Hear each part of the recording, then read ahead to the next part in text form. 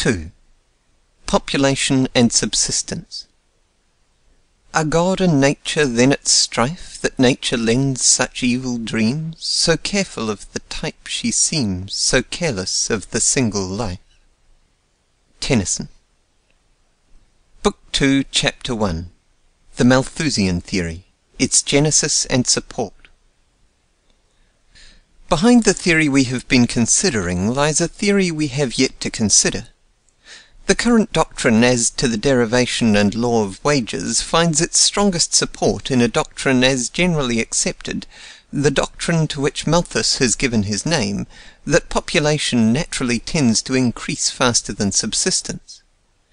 These two doctrines, fitting in with each other, frame the answer which the current political economy gives to the great problem we are endeavouring to solve.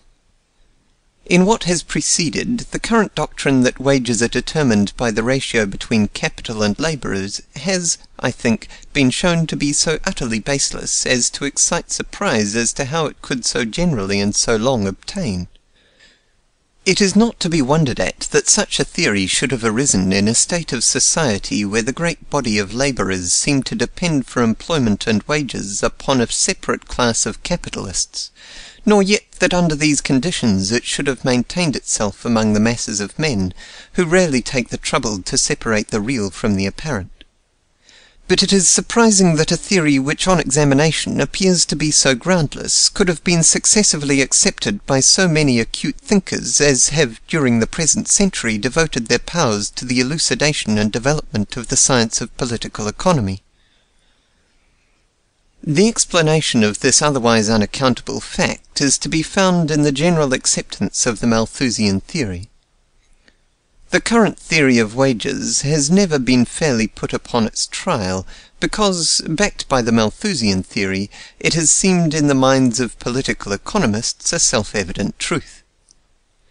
These two theories mutually blend with, strengthen and defend each other, while they both derive additional support from a principle brought prominently forward in the discussions of the theory of rent, viz., that past a certain point the application of capital and labour to land yields a diminishing return. Together they give such an explanation of the phenomena presented in a highly organized and advancing society as seems to fit all the facts, and which has thus prevented closer investigation. Which of these two theories is entitled to historical precedence, it is hard to say. The theory of population was not formulated in such a way as to give it the standing of a scientific dogma until after that had been done for the theory of wages. But they naturally spring up and grow with each other, and were both held in a form more or less crude long prior to any attempt to construct a system of political economy. It is evident from several passages that though he never fully developed it, the Malthusian theory was in rudimentary form present in the mind of Adam Smith, and to this, it seems to me, must be largely due the misdirection which on the subject of wages his speculations took. But, however this may be, so closely are the two theories connected, so completely do they complement each other, that Buckle, reviewing the history of the development of political economy in his Examination of the Scotch Intellect during the 18th century, attributes mainly to Malthus the honour of decisively proving the current theory of wages by advancing the current theory of the pressure of population upon subsistence.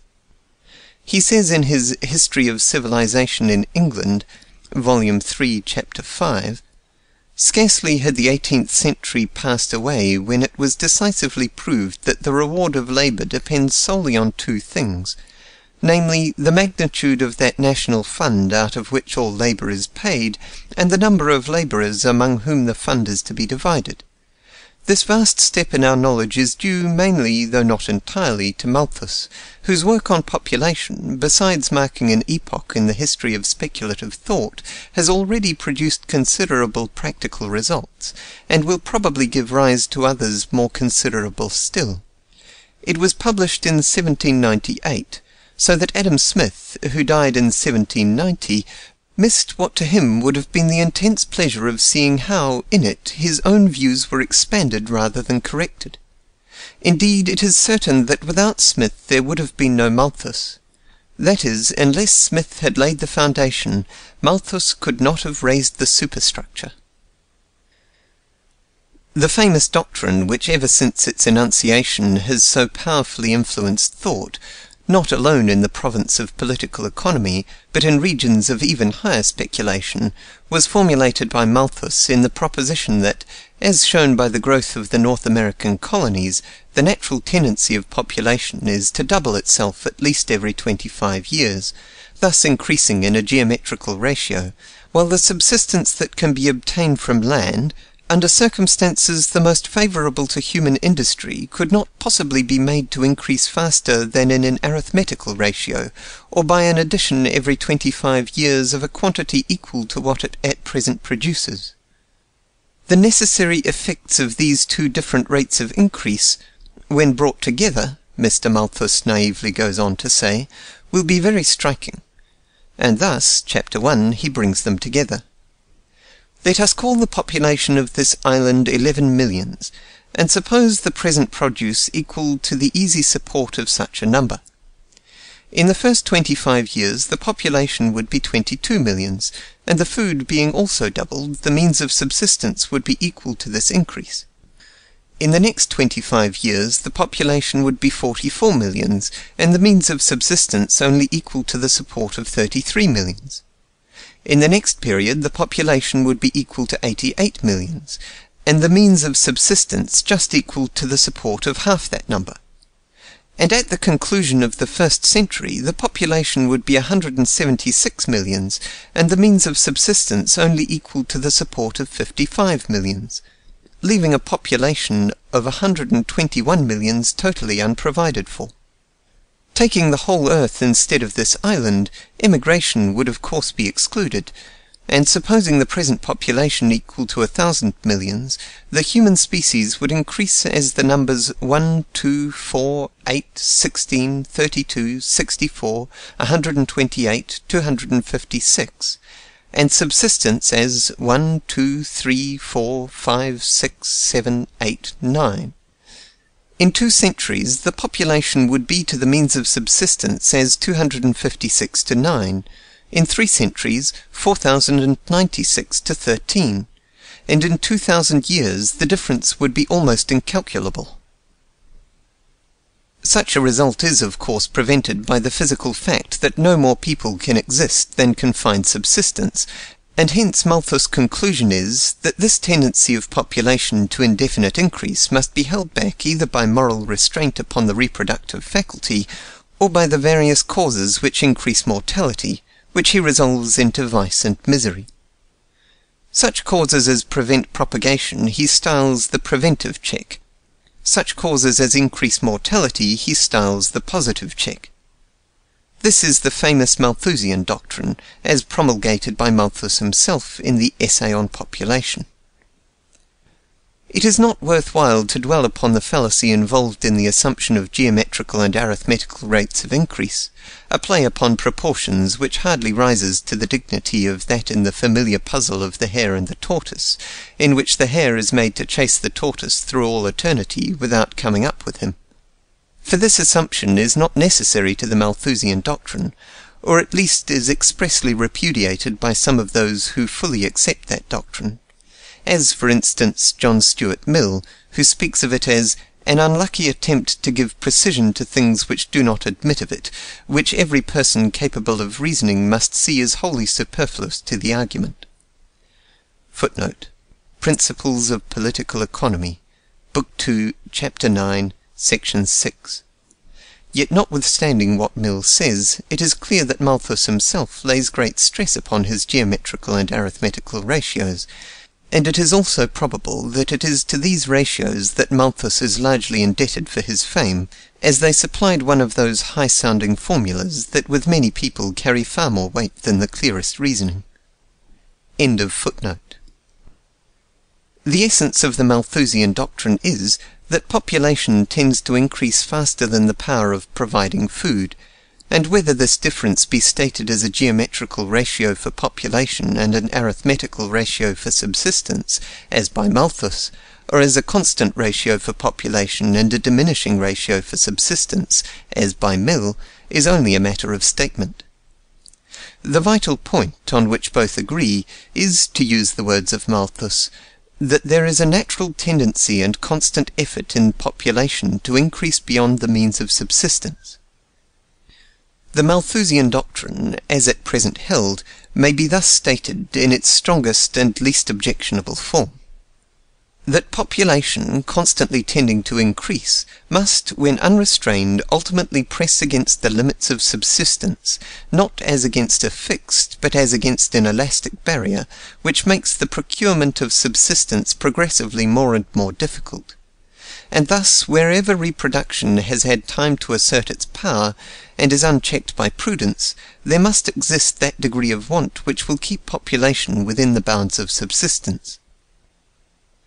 Although in reality not more repugnant to the sense of harmonious adaptation by creative beneficence and wisdom than the complacent no-theory which throws the responsibility for poverty and its concomitants upon the inscrutable degrees of Providence, without attempting to trace them, this theory, in avowedly making vice and suffering the necessary results of a natural instinct with which are linked the purest and sweetest affections, comes rudely in collision with ideas deeply rooted in the human mind, and it was, as soon as formally promulgated, fought with a bitterness in which zeal was often more manifest than logic. But it has triumphantly withstood the ordeal, and in spite of the refutations of the Godwins, the denunciations of the Cobbetts, and all the shafts that argument, sarcasm, ridicule, and sentiment could direct against it, today it stands in the world of thought as an accepted truth, which compels the recognition even of those who would fain disbelieve it. The causes of its triumph, the sources of its strength, are not obscure. Seemingly backed by an indisputable arithmetical truth, that a continuously increasing population must eventually exceed the capacity of the earth to furnish food or even standing room, the Malthusian theory is supported by analogies in the animal and vegetable kingdoms, where life everywhere beats wastefully against the barriers that hold its different species in check, analogies to which the course of modern thought, in levelling distinctions between different forms of life, has given a greater and greater weight. And it is apparently corroborated by many obvious facts, such as the prevalence of poverty, vice, and misery amid dense populations, the general effect of material progress in increasing population without relieving pauperism, the rapid growth of numbers in newly settled countries, and the evident retardation of increase in more densely settled countries by the mortality among the class condemned to want. The Malthusian theory furnishes a general principle which accounts for these and similar facts, and accounts for them in a way which harmonizes with the doctrine that wages are drawn from capital, and with all the principles that are deduced from it. According to the current doctrine of wages, wages fall as increase in the number of labourers necessitates a more minute division of capital.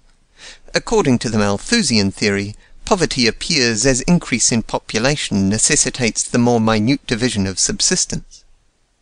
It requires but the identification of capital with subsistence, and number of labourers with population, an identification made in the current treatises on political economy, where the terms are often converted, to make the two propositions as identical formally as they are substantially.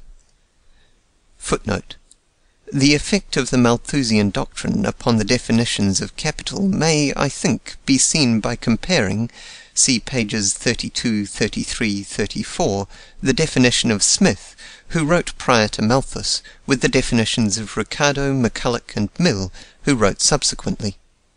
End of footnote.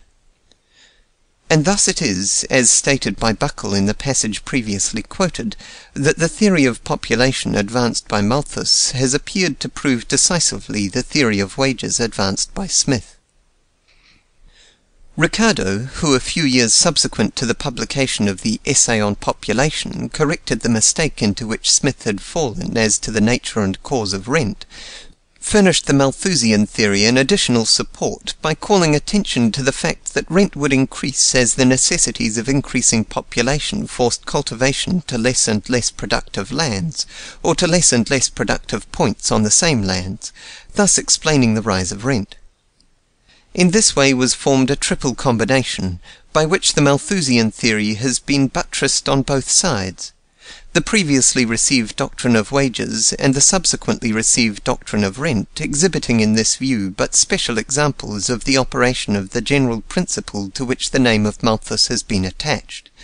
The fall in wages and the rise in rents which come with increasing population being but modes in which the pressure of population upon subsistence shows itself. Thus taking its place in the very framework of political economy, for the science as currently accepted has undergone no material change or improvement since the time of Ricardo, though in some minor points it has been cleared and illustrated, the Malthusian theory, though repugnant to sentiments before alluded to, is not repugnant to other ideas which, in older countries at least, generally prevail among the working classes, but, on the contrary, like the theory of wages by which it is supported and in turn supports, it harmonizes with them. To the mechanic or operative, the cause of low wages and of the inability to get employment is obviously the competition caused by the pressure of numbers, and in the squalid abodes of poverty, what seems clearer than that there are too many people? But the great cause of the triumph of this theory is, that instead of menacing any vested right or antagonizing any powerful interest, it is eminently soothing and reassuring to the classes who, wielding the power of wealth, largely dominate thought. At a time when old supports were falling away, it came to the rescue of the special privileges by which a few monopolize so much of the good things of this world, proclaiming a natural cause for the want and misery which, if attributed to political institutions, must condemn every government under which they exist. The Essay on Population was avowedly a reply to William Godwin's Inquiry Concerning Political Justice, a work asserting the principle of human equality, and its purpose was to justify existing inequality by shifting the responsibility for it from human institutions to the laws of the Creator. There was nothing new in this, for Wallace, nearly 40 years before, had brought forward the danger of excessive multiplication as the answer to the demands of justice for an equal distribution of wealth. But the circumstances of the times were such as to make the same idea, when brought forward by Malthus, peculiarly grateful to a powerful class, in whom an intense fear of any questioning of the existing state of things had been generated by the outburst of the French Revolution.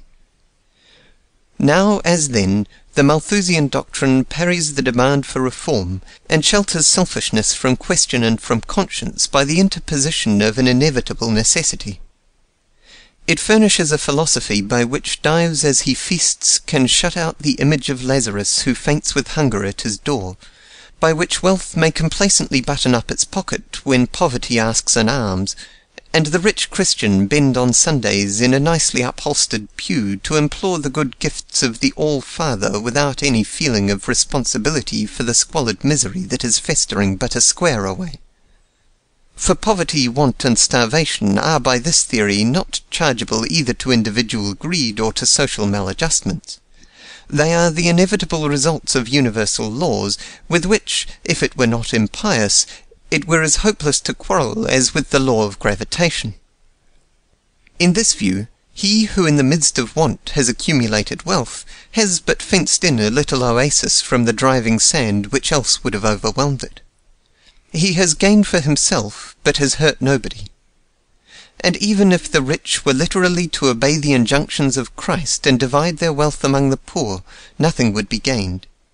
Population would be increased only to press again upon the limits of subsistence or capital, and the equality that would be produced would be but the equality of common misery. And thus reforms which would interfere with the interests of any powerful class are discouraged as hopeless. As the moral law forbids any forestalling of the methods by which the natural law gets rid of surplus population, and thus holds in check a tendency to increase potent enough to pack the surface of the globe with human beings as sardines are packed in a box, nothing can really be done, either by individual or by combined effort, to extirpate poverty, save to trust to the efficacy of education and preach the necessity of prudence. A theory that, falling in with the habits of thought of the poorer classes, thus justifies the greed of the rich and the selfishness of the powerful, will spread quickly and strike its roots deep. This has been the case with the theory advanced by Malthus. And of late years the Malthusian theory has received new support in the rapid change of ideas as to the origin of man and the genesis of species. That Buckle was right in saying that the promulgation of the Malthusian theory marked an epoch in the history of speculative thought could, it seems to me, be easily shown. Yet to trace its influence in the higher domains of philosophy, of which Buckle's own work is an example, would, though extremely interesting, carry us beyond the scope of this investigation. But how much be reflex and how much original, the support which is given to the Malthusian theory by the new philosophy of development, now rapidly spreading in every direction, must be noted in any estimate of the sources from which this theory derives its present strength. As in political economy, the support received from the doctrine of wages and the doctrine of rent combined to raise the Malthusian theory to the rank of a central truth, so the extension of similar ideas to the development of life in all its forms has the effect of giving it a still higher and more impregnable position. Agassiz, who, to the day of his death, was a strenuous opponent of the new philosophy, spoke of Darwinism as Malthus all over. Footnote. Address before Massachusetts State Board of Agriculture, 1872. Report U.S. Department of Agriculture, 1873. End of footnote. And Darwin himself says the struggle for existence is the doctrine of Malthus applied with manifold force to the whole animal and vegetable kingdoms. Footnote. Origin of Species, Chapter 3. End of footnote. It does not, however, seem to me exactly correct to say that the theory of development by natural selection or survival of the fittest is extended Malthusianism, for the doctrine of Malthus did not originally and does not necessarily involve the idea of progression. But this was soon added to it. McCulloch attributes to the principle of increase social improvement and the progress of the arts, and declares that the poverty that it engenders acts as a powerful stimulus to the development of industry, the extension of science, and the accumulation of wealth by the upper and middle classes, without which stimulus society would quickly sink into apathy and decay. Footnote on McCulloch. Note 4 to Wealth of Nations.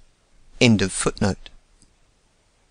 What is this but the recognition in regard to human society of the developing effects of the struggle for existence and survival of the fittest, which we are now told on the authority of natural science have been the means which nature has employed to bring forth all the infinitely diversified and wonderfully adapted forms which the teeming life of the globe assumes?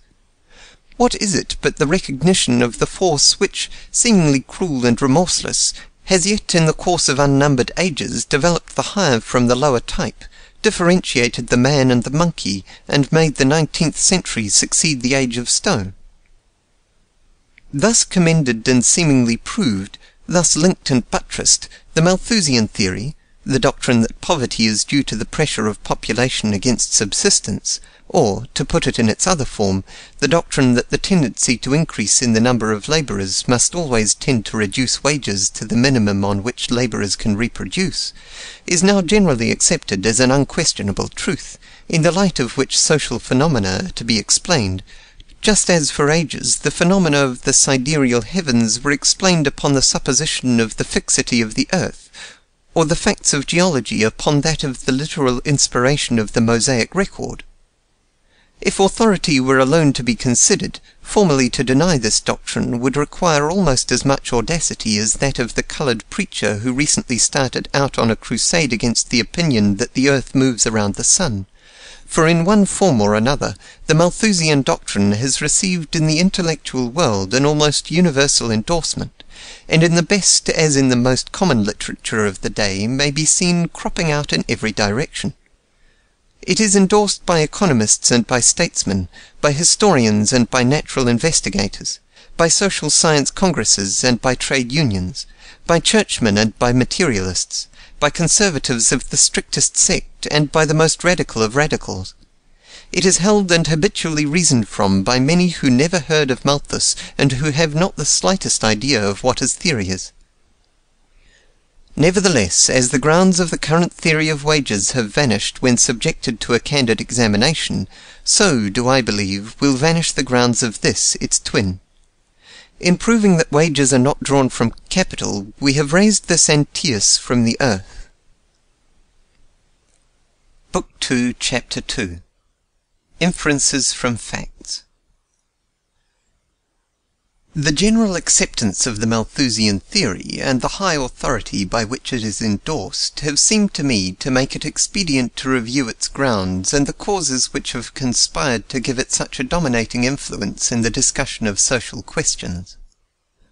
But when we subject the theory itself to the test of straightforward analysis, it will, I think, be found as utterly untenable as the current theory of wages. In the first place, the facts which are marshalled in support of this theory do not prove it, and the analogies do not countenance it. And in the second place, there are facts which conclusively disprove it. I go to the heart of the matter in saying that there is no warrant, either in experience or analogy, for the assumption that there is any tendency in population to increase faster than subsistence. The facts cited to show this simply show that where, owing to the sparseness of population, as in new countries, or where, owing to the unequal distribution of wealth, as among the poorer classes in old countries, human life is occupied with the physical necessities of existence, the tendency to reproduce is at a rate which would, were it to go on unchecked, sometime exceed subsistence. But it is not a legitimate inference from this that the tendency to reproduce would show itself in the same force where population was sufficiently dense, and wealth distributed with such evenness to lift a whole community above the necessity of devoting their energies to a struggle for mere existence. Nor can it be assumed that the tendency to reproduce, by causing poverty, must prevent the existence of such a community. For this manifestly would be assuming the very point at issue, and reasoning in a circle.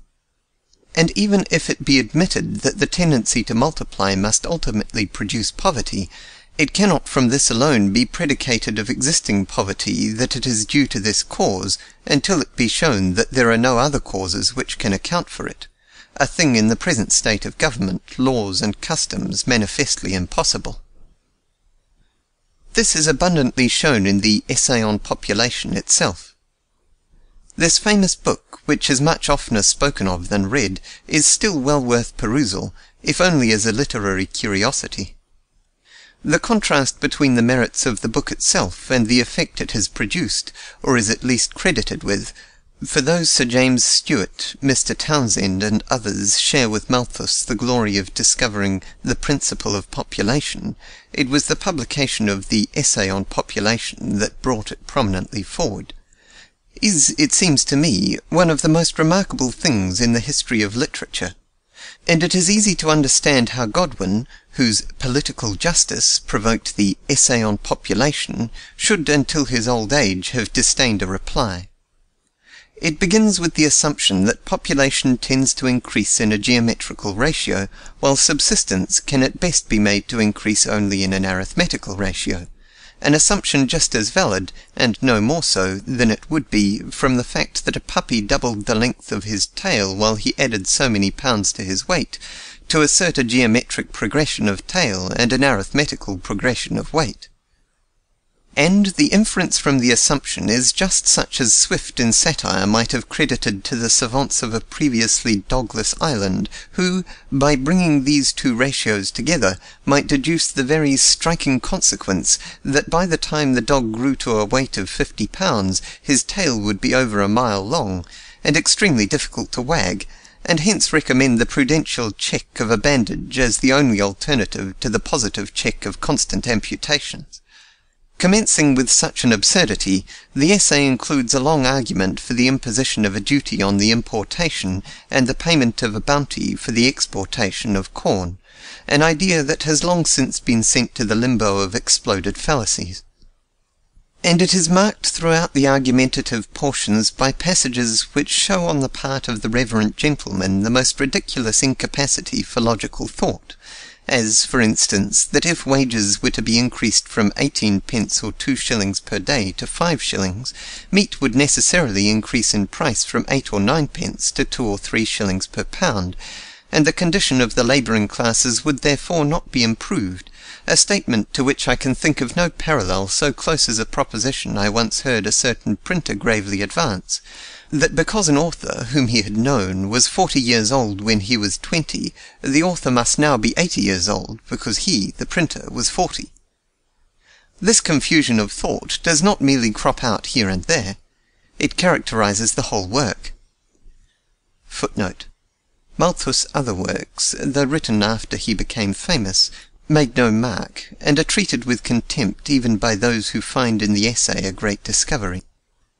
The Encyclopaedia Britannica, for instance, though fully accepting the Malthusian theory, says of Malthus' political economy, "It is very ill arranged, and is in no respect either a practical or a scientific exposition of the subject.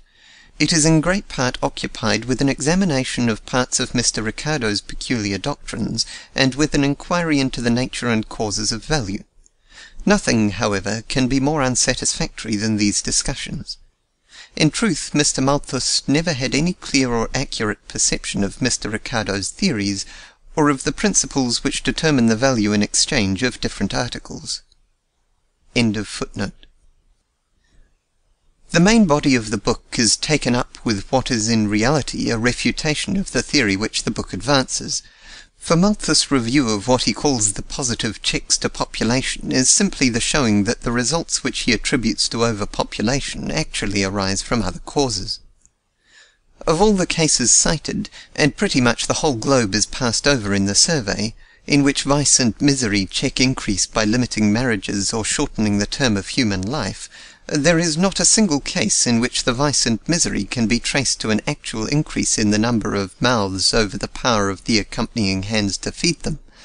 But in every case the vice and misery are shown to spring either from unsocial ignorance and rapacity, or from bad government, unjust laws, or destructive warfare. Nor what Malthus failed to show has anyone since him shown. The globe may be surveyed and history may be reviewed in vain for any instance of a considerable country in which poverty and want can be fairly attributed to the pressure of an increasing population. Footnote on a considerable country. I say considerable country because there may be small islands, such as Pitcairn's Island, cut off from communication with the rest of the world, and consequently from the exchanges which are necessary to the improved modes of production resorted to as population becomes dense, which may seem to offer examples in point. A moment's reflection, however, will show that these exceptional cases are not in point. End of footnote. Whatever be the possible dangers involved in the power of human increase, they have never yet appeared. Whatever may sometime be, this never yet has been the evil that has afflicted mankind. Population always tending to overpass the limit of subsistence. How is it then that this globe of ours, after all the thousands, and it is now thought millions of years that man has been upon the earth, is yet so thinly populated? How is it, then, that so many of the hives of human life are now deserted, that once cultivated fields are rank with jungle, and the wild beast licks her cubs where once were busy haunts of men? It is a fact that as we count our increasing millions we are apt to lose sight of, nevertheless it is a fact, that in what we know of the world's history, decadence of population is as common as increase. Whether the aggregate population of the earth is now greater than at any previous epoch is a speculation which can deal only with guesses. Since Montesquieu, in the early part of the last century, asserted, what was then probably the prevailing impression, that the population of the earth had, since the Christian era, greatly declined, opinion has run the other way. But the tendency of recent investigation and exploration has been to give greater credit to what have been deemed the exaggerated accounts of ancient historians and travellers, and to reveal indications of denser populations and more advanced civilizations than had before been suspected, as well as of a higher antiquity in the human race. and in basing our estimates of population upon the development of trade, the advance of the arts, and the size of cities, we are apt to underrate the density of population which the intensive cultivations, characteristic of the earlier civilizations, are capable of maintaining, especially where irrigation is resorted to. As we may see from the closely cultivated districts of China and Europe, a very great population of simple habits can readily exist with very little commerce and a much lower stage of those arts in which modern progress has been most marked, and without that tendency to concentrate in cities which modern populations show. Footnote. As may be seen from the map in H. H. Bancroft's Native Races, the state of Vera Cruz is not one of those parts of Mexico noticeable for its antiquities. Yet Hugo Fink of Cordova, writing to the Smithsonian Institute, Reports 1870, says there is hardly a foot in the whole state in which by excavation either a broken obsidian knife or a broken piece of pottery is not found, that the whole country is intersected with parallel lines of stones intended to keep the earth from washing away in the rainy season, which shows that even the very poorest land was put into requisition, and that it is impossible to resist the conclusion that the ancient population was at least as dense as it is at present in the most populous districts of Europe. End of footnote. Be this as it may, the only continent which we can be sure now contains a larger population than ever before is Europe. But this is not true of all parts of Europe. Certainly Greece, the Mediterranean islands, and Turkey in Europe, probably Italy, and possibly Spain, have contained larger populations than now, and this may be likewise true of northwestern and parts of Central and Eastern Europe. America also has increased in population during the time we know of it, but this increase is not so great as is popularly supposed. Some estimates giving to Peru alone at the time of the discovery a greater population that now exists on the whole continent of South America. And all the indications are that previous to the discovery the population of America had been declining. What great nations have run their course, what empires have arisen and fallen in that new world which is the old, we can only imagine. But fragments of massive ruins yet attest to a grander pre-Incan civilization. Amid the tropical forests of Yucatan and Central America are the remains of great cities forgotten ere the Spanish conquest. Mexico, as Cortés found it, showed the superimposition of barbarism upon a higher social development, while through a great part of what is now the United States are scattered mounds which prove a once relatively dense population, and here and there, as in the Lake Superior copper mines, are traces of higher arts than were known to the Indians with whom the whites came in contact. As to Africa, there can be no question. Northern Africa can contain but a fraction of the population that it had in ancient times. The Nile Valley once held an enormously greater population than now, while south of the Sahara there is nothing to show increase within historic times, and widespread depopulation was certainly caused by the slave trade. As for Asia, which even now contains more than half the human race, though it is not much more than half as densely populated as Europe, there are indications that both India and China once contained larger populations than now, while that great breeding ground of men from which issued swarms that overran both countries and sent great waves of people rolling upon Europe must have been once far more populous. But the most marked change is in Asia Minor, Syria, Babylonia, Persia, and in short that vast district which yielded to the conquering arms of Alexander. Where were once great cities and teeming populations are now squalid villages and barren wastes. It is somewhat strange that among all the theories that have been raised, that of a fixed quantity to human life on this earth has not been broached. It would at least better accord with historical facts than that of the constant tendency of population to outrun subsistence. It is clear that population has here ebbed and there flowed. Its centres have changed. New nations have arisen and old nations declined. Sparsely settled districts have become populous, and populous districts have lost their population. But as far back as we can go without abandoning ourselves wholly to inference, there is nothing to show continuous increase, or even clearly to show an aggregate increase from time to time. The advance of the pioneers of peoples has, so far as we can discern, never been into uninhabited lands. Their march has always been a battle with some other people previously in possession. Behind dim empires, vaguer ghosts of empire loom. That the population of the world must have had its small beginnings we confidently infer, for we know that there was a geologic era when human life could not have existed, and we cannot believe that men sprang up all at once, as from the dragon teeth sowed by Cadmus. Yet through long vistas, where history, tradition, and antiquities shed a light that is lost in faint glimmers, we may discern large populations. And during these long periods, the principle of population has not been strong enough fully to settle the world, or even, so far as we can clearly see, materially to increase its aggregate population. Compared with its capacities to support human life, the earth as a whole is yet most sparsely populated.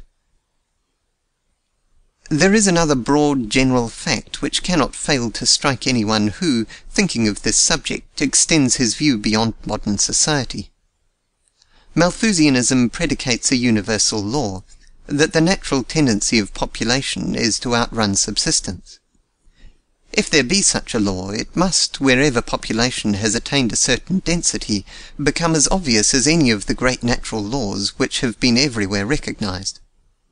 How is it, then, that neither in classical creeds and codes, nor in those of the Jews, the Egyptians, the Hindus, the Chinese, nor any of the peoples who have lived in close association and have built up creeds and codes, do we find any injunctions to the practice of the prudential restraints of Malthus, but that, on the contrary, the wisdom of the centuries, the religions of the world, have always inculcated ideas of civic and religious duty the very reverse of those which the current political economy enjoins, and which Annie Besant is now trying to popularize in England. And it must be remembered that there have been societies in which the community guaranteed to every member employment and subsistence. John Stuart Mill says, Book 2, Chapter 12, Section 2, that to do this without state regulation of marriages and births would be to produce a state of general misery and degradation. These consequences, he says, have been so often and so clearly pointed out by authors of reputation that ignorance of them on the part of educated persons is no longer pardonable. Yet in Sparta, in Peru, in Paraguay, as in the industrial communities which appear almost everywhere to have constituted the primitive agricultural organization, there seems to have been an utter ignorance of these dire consequences of a natural tendency. Besides the broad general facts I have cited, there are facts of common knowledge which seem utterly inconsistent with such an overpowering tendency to multiplication. If the tendency to reproduce be so strong as Malthusianism supposes, how is it that families so often become extinct? Families in which want is unknown? How is it, then, that when every premium is offered by hereditary titles and hereditary possessions, not alone to the principle of increase, but to the preservation of genealogical knowledge and the proving up of descent, that in such an aristocracy as that of England, so many peerages should lapse, and the House of Lords be kept up from century to century only by fresh creations? For the solitary example of a family that has survived any great lapse of time, even though assured of subsistence and honour, we must go to unchangeable China. The descendants of Confucius still exist there, and enjoy peculiar privileges and consideration, forming, in fact, the only hereditary aristocracy. On the presumption that population tends to double every 25 years, they should, in 2,150 years after the death of Confucius, have amounted to 859 septillion, 559 sextillion, 193 quintillion, 106 quadrillion, 709 trillion, 670 billion, 198 million, 710,528 souls. Instead of any such unimaginable number, the descendants of Confucius, 2,150 years after his death, in the reign of Kang Yi, numbered 11,000 males, or say 22,000 souls. This is quite a discrepancy, and is the more striking when it is remembered that the esteem in which this family is held on account of their ancestor, the most holy ancient teacher, has prevented the operation of the positive check, while the maxims of Confucius inculcate anything but the prudential check. Yet it may be said that even this increase is a great one. 22,000 persons descended from a single pair in 2,150 years is far short of the Malthusian rate. Nevertheless, it is suggestive of possible overcrowding. But consider, increase of descendants does not show increase of population. It could only do this when the breeding was in and in. Smith and his wife have a son and daughter, who marry respectively someone else's daughter and son, and each have 2 children. Smith and his wife would thus have 4 grandchildren, but there would be in the one generation no greater number than in the other. Each child would have 4 grandparents. And supposing this process were to go on, the line of descent might constantly spread out into hundreds, thousands, and millions, but in each generation of descendants there would be no more individuals than in any previous generation of ancestors. The web of generations is like lattice work, or the diagonal threads in cloth. Commencing at any point at the top, the eye follows lines which at the bottom widely diverge, but beginning at any point at the bottom, the lines diverge in the same way to the top. How many children a man may have is problematical, but that he had 2 parents is certain, and that these again had 2 parents each is also certain. Follow this geometrical progression through a few generations, and see if it does not lead to quite as striking consequences as Mr. Malthus' peopling of the solar systems. But from such considerations as these, let us advance to a more definite inquiry. I assert that the cases commonly cited as instances of overpopulation will not bear investigation. India, China, and Ireland furnish the strongest of these cases. In each of these countries, large numbers have perished by starvation, and large classes are reduced to abject misery or compelled to emigrate. But is this really due to overpopulation? Comparing total population with total area, India and China are far from being the most densely populated countries of the world.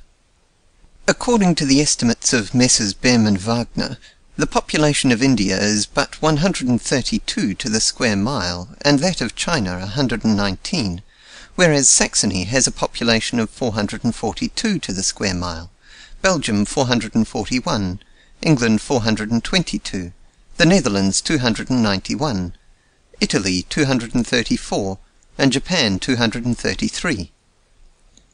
Footnote. I take these figures from the Smithsonian Report for 1873, leaving out decimals. Messrs. Bem and Wagner put the population of China at 446,500,000, although there are some who contend that it does not exceed 150 million. They put the population of Hither India at 206,225,580, giving 132.29 to the square mile. Of Ceylon at 2,405,287, or 97.36 to the square mile. Of Further India at 21,018,062, or 27.94 to the square mile. They estimate the population of the world at 1,377,000,000, an average of 26.64 to the square mile. End of footnote. There are thus in both countries large areas unused or not fully used, but even in their more densely populated districts there can be no doubt that either could maintain a much greater population in a much higher degree of comfort, for in both countries is labour applied to production in the rudest and most inefficient ways, and in both countries great natural resources are wholly neglected. This arises from no innate deficiency in the people, for the Hindu, as comparative philology has shown, is of our own blood, and China possessed a high degree of civilization and the rudiments of the most important modern inventions when our ancestors were wandering savages. It arises from the form which the social organization has in both countries taken, which has shackled productive power and robbed industry of its reward. In India, from time immemorial, the working classes have been ground down by exactions and oppressions into a condition of helpless and hopeless degradation.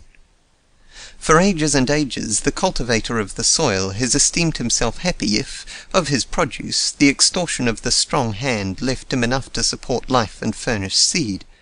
Capital could nowhere be safely accumulated, or to any considerable extent be used to assist production.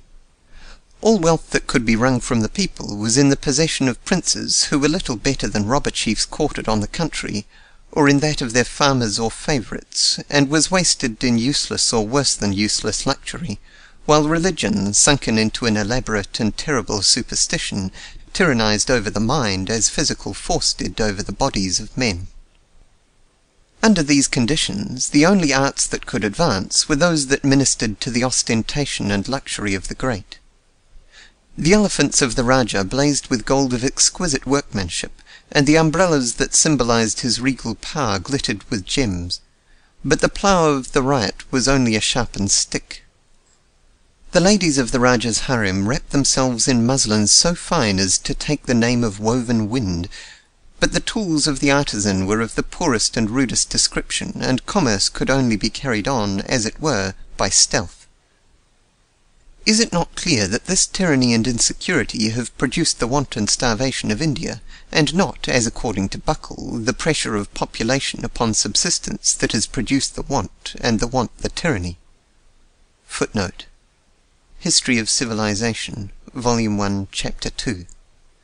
In this chapter, Buckle has collected a great deal of evidence of the oppression and degradation of the people of India from the most remote times, a condition which, blinded by the Malthusian doctrine he has accepted and made the cornerstone of his theory of the development of civilization, he attributes to the ease with which food can there be produced. End of footnote. Says the Reverend William Tennant, a chaplain in the service of the East India Company, writing in 1796, 2 years before the publication of the Essay on Population, "When we reflect upon the great fertility of Hindustan, it is amazing to consider the frequency of famine. It is evidently not owing to any sterility of soil or climate. The evil must be traced to some political cause, and it requires but little penetration to discover it in the avarice and extortion of the various governments. The great spur to industry, that of security, is taken away. Hence no man raises more grain than is barely sufficient for himself, and the first unfavourable season produces a famine. The Mogul government at no period offered full security to the prince, still less to his vassals, and to peasants the most scanty protection of all. It was a continued tissue of violence and insurrection, treachery and punishment, under which neither commerce nor the arts could prosper, nor agriculture assume the appearance of a system. Its downfall gave rise to a state still more afflictive, since anarchy is worse than misrule. The Mohammedan government, wretched as it was, the European nations have not the merit of overturning. It fell beneath the weight of its own corruption, and had already been succeeded by the multifarious tyranny of petty chiefs, whose right to govern consisted in their treason to the state, and whose exactions on the peasants were as boundless as their avarice. The rents to government were, and where natives rule, still are, levied twice a year by a merciless banditti, under the semblance of an army, who wantonly destroy or carry off whatever part of the produce may satisfy their caprice or satiate their avidity, after having hunted the ill-fated peasants from the villages to the woods. Any attempt of the peasants to defend their persons or property within the mud walls of their villages only calls for the more signal vengeance on those useful but ill-fated mortals. They are then surrounded and attacked with musketry and field pieces till resistance ceases, when the survivors are sold, and their habitations burnt and levelled with the ground. Hence you will frequently meet with the riots gathering up the scattered remnants of what had yesterday been their habitation, if fear has permitted them to return, but oftener the ruins are seen smoking after a second visitation of this kind, without the appearance of a human being to interrupt the awful silence of desolation. This description does not apply to the Mohammedan chieftains alone, it is equally applicable to the Rajas in the districts governed by Hindus. Footnote: Indian Recreations, by Reverend William Tennant, London, 1804, Volume 1, Section 39. End of footnote. To this merciless rapacity, which would have produced want and famine were the population but 1 to a square mile and the land a Garden of Eden, succeeded, in the first era of British rule in India, as merciless a rapacity, backed by a far more irresistible power. Says Macaulay in his essay on Lord Clive, "Enormous fortunes were rapidly accumulated at Calcutta, while millions of human beings were reduced to the extremity of wretchedness. They had been accustomed to live under tyranny, but never under tyranny like this. They found the little finger of the company thicker than the loins of Suraja Dowlah. It resembled the government of evil genii rather than the government of human tyrants. Sometimes they submitted in patient misery. Sometimes they fled from the white man as their fathers had been used to fly from the Maharatta, and the palanquin of the English traveller was often carried through silent villages and towns that the report of his approach had made desolate." Upon horrors that Macaulay thus but touches, the vivid eloquence of Burke throws a stronger light. Whole districts surrendered to the unrestrained cupidity of the worst of humankind, poverty-stricken peasants fiendishly tortured to compel them to give up their little hoards, and once populous tracts turned into deserts. But the lawless license of early English rule has been long restrained. To all that vast population the strong hand of England has given a more than Roman peace. The just principles of English law have been extended by an elaborate system of codes and law officers designed to secure to the humblest of these abject peoples the rights of Anglo-Saxon freemen. The whole peninsula has been intersected by railways, and great irrigation works have been constructed. Yet, with increasing frequency, famine has succeeded famine, raging with greater intensity over wider areas. Is not this a demonstration of the Malthusian theory? Does it not show that no matter how much the possibilities of subsistence are increased, population still continues to press upon it? Does it not show, as Malthus contended, that to shut up the sluices by which superabundant population is carried off is but to compel nature to open new ones, and that unless the sources of human increase are checked by prudential regulation, the alternative of war is famine? This has been the orthodox explanation. But the truth, as may be seen in the facts brought forth in recent discussions of Indian affairs in the English periodicals, is that these famines, which have been and are now sweeping away their millions, are no more due to the pressure of population upon the natural limits of subsistence than was the desolation of the Carnatic when Hyder Ali's horsemen burst upon it in a whirlwind of destruction. The millions of India have bowed their necks beneath the yokes of many conquerors, but worst of all is the steady, grinding weight of English domination, a weight which is literally crushing millions out of existence, and, as shown by English writers, is inevitably tending to a most frightful and widespread catastrophe. Other conquerors have lived in the land, and, though bad and tyrannous in their rule, have understood and been understood by the people. But India now is like a great estate owned by an absentee and alien landlord. A most expensive military and civil establishment is kept up, managed and officered by Englishmen who regard India as but a place of temporary exile. And an enormous sum, estimated as at least £20 million annually, raised from a population where labourers are in many places glad in good times to work for 1.5 to 4 a day, is drained away to England in the shape of remittances, pensions, home charges of the government, etc., a tribute for which there is no return. The immense sums lavished on railroads have, as shown by the returns, been economically unproductive. The great irrigation works are for the most part costly failures. In large parts of India the English, in their desire to create a class of landed proprietors, turned over the soil in absolute possession to hereditary tax-gatherers, who rack-rent the cultivators most mercilessly.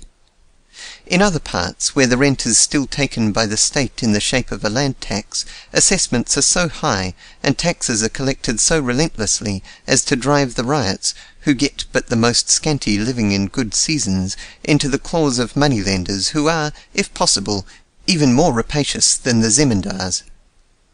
Upon salt, an article of prime necessity everywhere, and of especial necessity where food is almost exclusively vegetable, a tax of nearly 1200% is imposed, so that its various industrial uses are prohibited, and large bodies of the people cannot get enough to keep either themselves or their cattle in health. Below the English officials are a horde of native employees who oppress and extort. The effect of English law, with its rigid rules, and, to the native, mysterious proceedings, has been but to put a potent instrument of plunder into the hands of the native moneylenders, from whom the peasants are compelled to borrow on the most extravagant terms to meet their taxes, and to whom they are easily induced to give obligations of which they know not the meaning. "We do not care for the people of India," writes Florence Nightingale, with what seems like a sob. "The saddest sight to be seen in the East, nay, probably in the world, is the peasant of our Eastern Empire."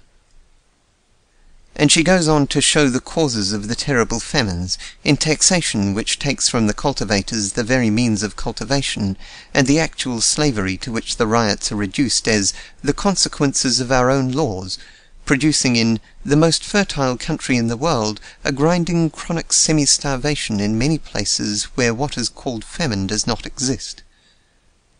Footnote. Miss Nightingale, The People of India in 19th Century for August 1878, gives instances, which she says represent millions of cases, of the state of peonage to which the cultivators of southern India have been reduced through the facilities afforded by the civil courts to the frauds and oppressions of moneylenders and minor native officials. Our civil courts are regarded as institutions for enabling the rich to grind the faces of the poor, and many are fain to seek a refuge from their jurisdiction within native territory, says Sir David Wedderburn in an article on protected princes in India in a previous July number of the same magazine, in which he also gives a native state, where taxation is comparatively light, as an instance of the most prosperous population of India. End of footnote. The famines which have been devastating India, says H. M. Hindman, are in the main financial famines. Men and women cannot get food because they cannot save the money to buy it.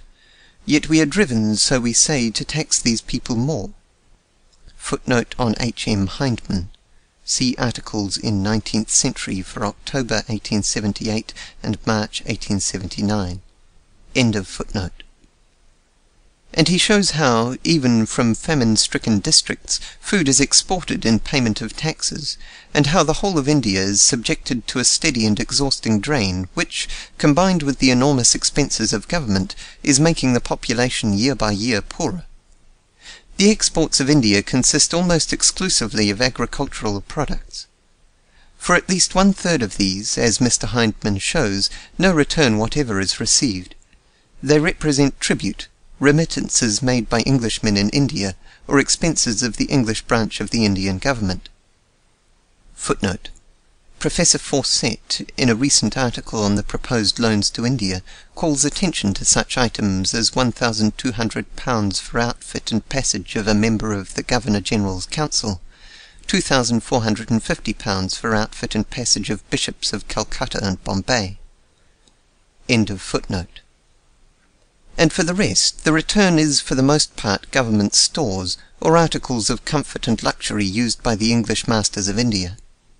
He shows that the expenses of government have been enormously increased under imperial rule, that the relentless taxation of a population so miserably poor that the masses are not more than half fed is robbing them of their scanty means for cultivating the soil, that the number of bullocks, the Indian draft animal, is decreasing, and the scanty implements of culture being given up to moneylenders, from whom we, a business people, are forcing the cultivators to borrow at 12, 24, 60% to build and pay the interest on the cost of vast public works, which have never paid nearly 5%. Footnote on borrowing at 12, 24, 60%. Florence Nightingale says 100% is common, and even then the cultivator is robbed in ways which she illustrates. It is hardly necessary to say that these rates, like those of the pawnbroker, are not interest in the economic sense of the term. End of footnote. Says Mr. Hindman, "The truth is that Indian society as a whole has been frightfully impoverished under our rule, and that the process is now going on at an exceedingly rapid rate, a statement which cannot be doubted, in view of the facts presented not only by such writers as I have referred to, but by Indian officials themselves. The very efforts made by the government to alleviate famines do, by the increased taxation imposed, but intensify and extend their real cause. Although in the recent famine in southern India 6 millions of people, it is estimated, perished of actual starvation, and the great mass of those who survived were actually stripped, yet the taxes were not remitted, and the salt tax, already prohibitory to the great bulk of these poverty-stricken people, was increased 40%, just as after the terrible Bengal famine in 1770 the revenue was actually driven up, by raising assessments upon the survivors and rigorously enforcing collection. In India now, as in India in past times, it is only the most superficial view that can attribute want and starvation to pressure of population upon the ability of the land to produce subsistence. Could the cultivators retain their little capital? Could they be released from the drain which, even in non-famine years, reduces great masses of them to a scale of living not merely below what is deemed necessary for the sepoys, but what English humanity gives to the prisoners in the jails, reviving industry, assuming more productive forms, would undoubtedly suffice to keep a much greater population. There are still in India great areas uncultivated, vast mineral resources untouched, and it is certain that the population of India does not reach, as within historical times it never has reached, the real limit of the soil to furnish subsistence, or even the point where this power begins to decline with the increasing drafts made upon it. The real cause of want in India has been, and yet is, the rapacity of man, not the niggardliness of nature. What is true of India is true of China. Densely populated as China is in many parts, that the extreme poverty of the lower classes is to be attributed to causes similar to those which have operated in India, and not to too great population, is shown by many facts. Insecurity prevails, production goes on under the greatest disadvantages, and exchange is closely fettered. Where the government is a succession of squeezings, and security for capital of any sort must be purchased of a mandarin, where men's shoulders are the great reliance for inland transportation, where the junk is obliged to be constructed so as to unfit it for a sea-boat, where piracy is a regular trade, and robbers often march in regiments, poverty would prevail and the failure of a crop result in famine, no matter how sparse the population. Footnote: the seat of recent famine in China was not the most thickly settled districts. End of footnote. That China is capable of supporting a much greater population is shown not only by the great extent of uncultivated land to which all travellers testify, but by the immense unworked mineral deposits which are there known to exist. China, for instance, is said to contain the largest and finest deposit of coal yet anywhere discovered. How much the working of these coal beds would add to the ability to support a greater population may readily be imagined. Coal is not food, it is true, but its production is equivalent to the production of food. For, not only may coal be exchanged for food, as is done in all mining districts, but the force evolved by its consumption may be used in the production of food, or may set labour free for the production of food.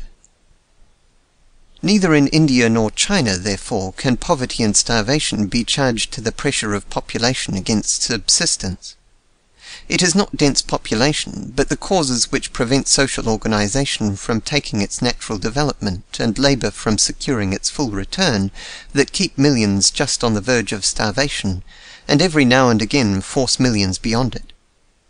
That the Hindu labourer thinks himself fortunate to get a handful of rice, that the Chinese eat rats and puppies, is no more due to the pressure of population than it is due to the pressure of population that the Digger Indians live on grasshoppers, or the aboriginal inhabitants of Australia eat the worms found in rotten wood. Let me be understood. I do not mean merely to say that India or China could, with a more highly developed civilization, maintain a greater population, for to this any Malthusian would agree. The Malthusian doctrine does not deny that an advance in the productive arts would permit a greater population to find subsistence.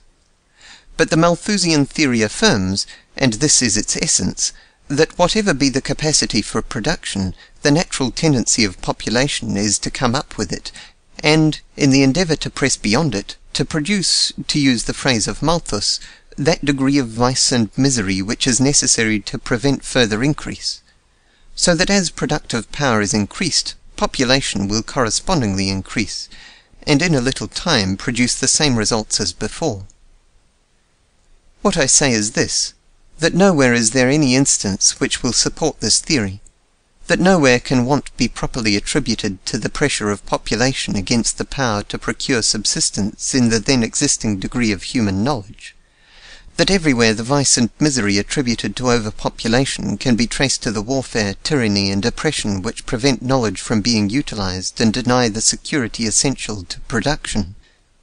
The reason why the natural increase of population does not produce want we shall come to hereafter. The fact that it has not yet anywhere done so is what we are now concerned with. This fact is obvious with regard to India and China. It will be obvious too wherever we trace to their causes the results which on superficial view are often taken to proceed from overpopulation. Ireland, of all European countries, furnishes the great stock example of overpopulation. The extreme poverty of the peasantry and the low rate of wages there prevailing, the Irish famine, and Irish emigration, are constantly referred to as a demonstration of the Malthusian theory worked out under the eyes of the civilized world.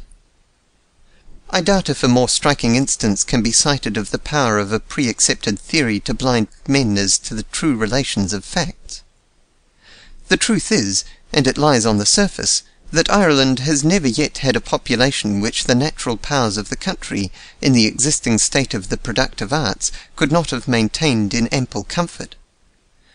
At the period of her greatest population, 1840 to 45, Ireland contained something over 8 millions of people. But a very large proportion of them managed merely to exist, lodging in miserable cabins, clothed with miserable rags, and with but potatoes for their staple food. When the potato blight came, they died by thousands. But was it the inability of the soil to support so large a population that compelled so many to live in this miserable way, and exposed them to starvation on the failure of a single root crop? On the contrary, it was the same remorseless rapacity that robbed the Indian ryot of the fruits of his toil and left him to starve where nature offered plenty. A merciless banditti of tax-gatherers did not march through the land plundering and torturing, but the labourer was just as effectually stripped by as merciless a horde of landlords, among whom the soil had been divided as their absolute possession, regardless of any rights of those who lived upon it.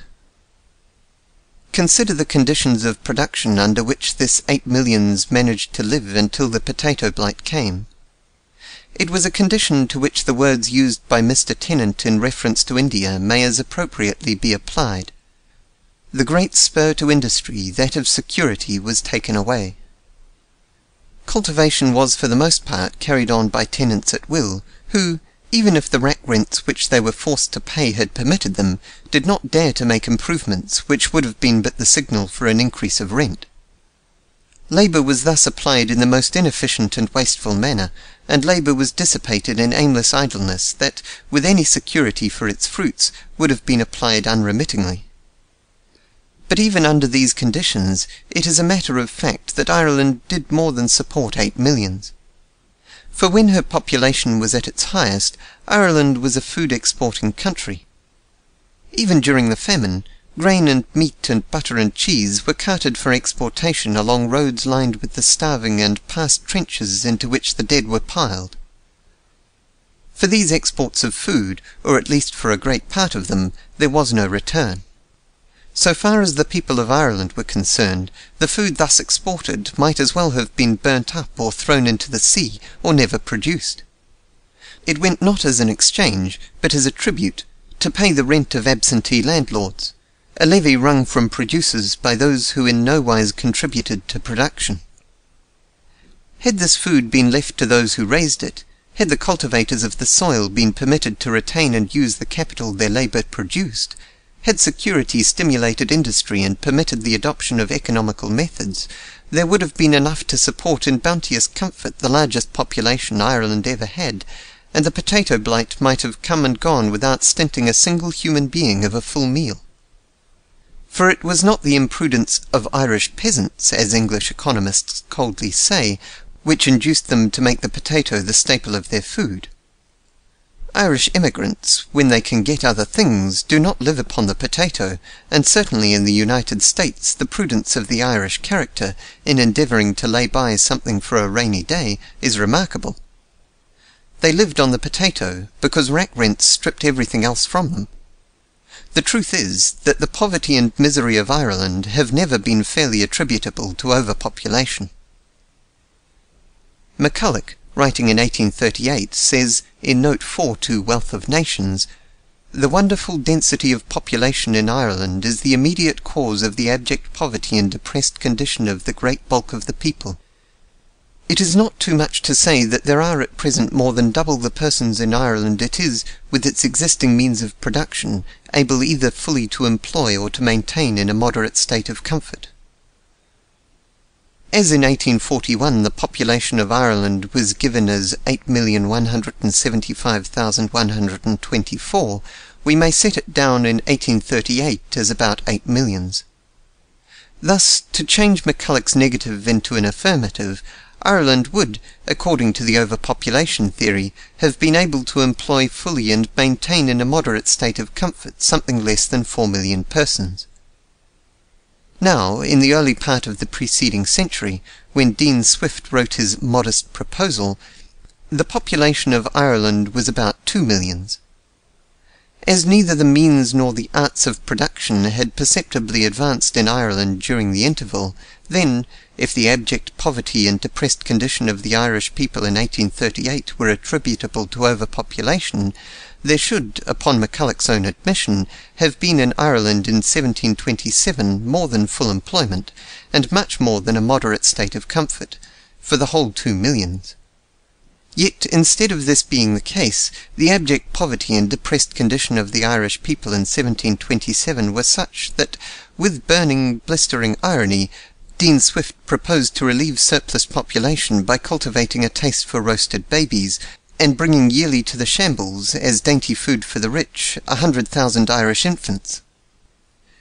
It is difficult for one who has been looking over the literature of Irish misery, as while writing this chapter I have been doing, to speak in decorous terms of the complacent attribution of Irish want and suffering to overpopulation which is to be found even in the works of such high-minded men as Mill and Buckle. I know of nothing better calculated to make the blood boil than the cold accounts of the grasping, grinding tyranny to which the Irish people have been subjected, and to which, and not to any inability of the land to support its population, Irish pauperism and Irish famine are to be attributed. And were it not for the enervating effect which the history of the world proves to be everywhere the result of abject poverty, it would be difficult to resist something like a feeling of contempt for a race who, stung by such wrongs, have only occasionally murdered a landlord. Whether overpopulation ever did cause pauperism and starvation may be an open question. But the pauperism and starvation of Ireland can no more be attributed to this cause than can the slave trade be attributed to the overpopulation of Africa, or the destruction of Jerusalem to the inability of subsistence to keep pace with reproduction. Had Ireland been by nature a grove of bananas and breadfruit, had her coasts been lined by the guano deposits of the Chinchas, and the sun of lower latitudes warmed into more abundant life her moist soil, the social conditions that have prevailed there would still have brought forth poverty and starvation. How could there fail to be pauperism and famine in a country where rack rents wrested from the cultivator of the soil all the produce of his labour except just enough to maintain life in good seasons, where tenure at will forbade improvements and removed incentive to any but the most wasteful and poverty-stricken culture, where the tenant dared not accumulate capital, even if he could get it, for fear the landlord would demand it in the rent, where in fact he was an abject slave, who, at the nod of a human being like himself, might at any time be driven from his miserable mud cabin, a houseless, homeless, starving wanderer, forbidden even to pluck the spontaneous fruits of the earth, or to trap a wild hare to satisfy his hunger. No matter how sparse the population, no matter what the natural resources, Are not pauperism and starvation necessary consequences in a land where the producers of wealth are compelled to work under conditions which deprive them of hope, of self-respect, of energy, of thrift, where absentee landlords drain away without return at least a fourth of the net produce of the soil, and when, besides them, a starving industry must support resident landlords with their horses and hounds, agents, jobbers, middlemen and bailiffs, an alien state church to insult religious prejudices, and an army of policemen and soldiers to overawe and hunt down any opposition to the iniquitous system? Is it not impiety far worse than atheism to charge upon natural laws misery so caused? What is true in these three cases will be found upon examination true of all cases. So far as our knowledge of facts goes, we may safely deny that the increase of population has ever yet pressed upon subsistence in such a way as to produce vice and misery, that increase of numbers has ever yet decreased the relative production of food. The famines of India, China, and Ireland can no more be credited to overpopulation than the famines of sparsely populated Brazil. The vice and misery that come of want can no more be attributed to the niggardliness of nature than can the 6 millions slain by the sword of Genghis Khan, Tamerlane's pyramid of skulls, or the extermination of the ancient Britons, or of the aboriginal inhabitants of the West Indies. Book 2, Chapter 3. Inferences from Analogy. If we turn from an examination of the facts brought forward in illustration of the Malthusian theory to consider the analogies by which it is supported, we shall find the same inconclusiveness.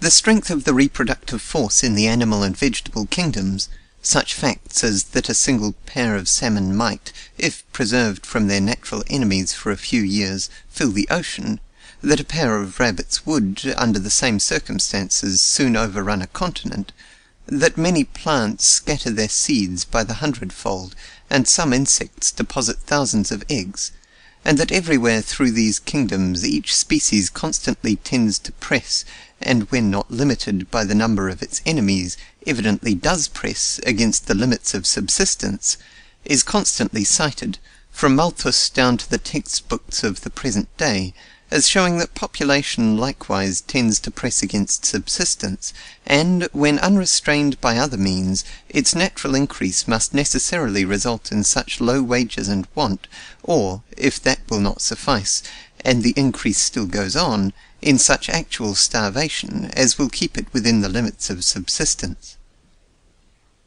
But is this analogy valid? It is from the vegetable and animal kingdoms that man's food is drawn, and hence the greater strength of the reproductive force in the vegetable and animal kingdoms than in man simply proves the power of subsistence to increase faster than population. Does not the fact that all of the things which furnish man's subsistence have the power to multiply manyfold, some of them many thousandfold, and some of them many million or even billionfold, while he is only doubling his numbers, show that, let human beings increase to the full extent of their reproductive power, the increase of population can never exceed subsistence? This is clear when it is remembered that though in the vegetable and animal kingdoms each species, by virtue of its reproductive power, naturally and necessarily presses against the conditions which limit its further increase, yet these conditions are nowhere fixed and final. No species reaches the ultimate limit of soil, water, air, and sunshine, but the actual limit of each is in the existence of other species, its rivals, its enemies, or its food. Thus the conditions which limit the existence of such of these species as afford him subsistence, man can extend, in some cases his mere appearance will extend them, and thus the reproductive forces of the species which supply his wants, instead of wasting themselves against their former limit, start forward in his service at a pace which his powers of increase cannot rival. If he but shoot hawks, food birds will increase. If he but trap foxes, the wild rabbits will multiply. The honey-bee moves with the pioneer, and on the organic matter with which man's presence fills the rivers, fishes feed.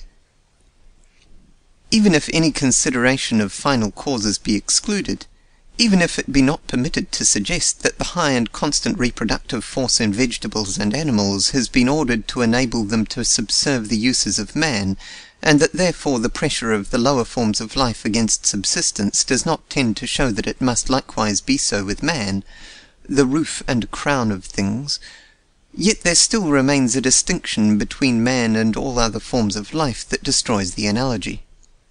Of all living things, man is the only one who can give play to the reproductive forces, more powerful than his own, which supply him with food.